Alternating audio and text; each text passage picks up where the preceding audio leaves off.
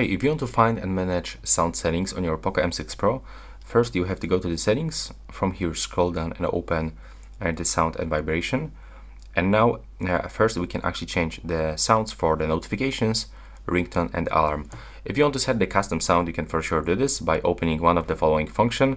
Then from here, you will have to choose the pre-installed ringtones, and you will have to click, for example, this alarm sound and click on the right bottom corner and pick sound from your sound recorder file manager on the music.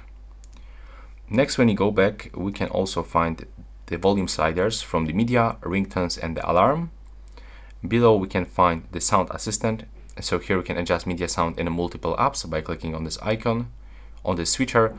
Also, we can set the multiple audio sources, so we are not going to adjust media volume during the incoming notifications or while audio from other sources is played.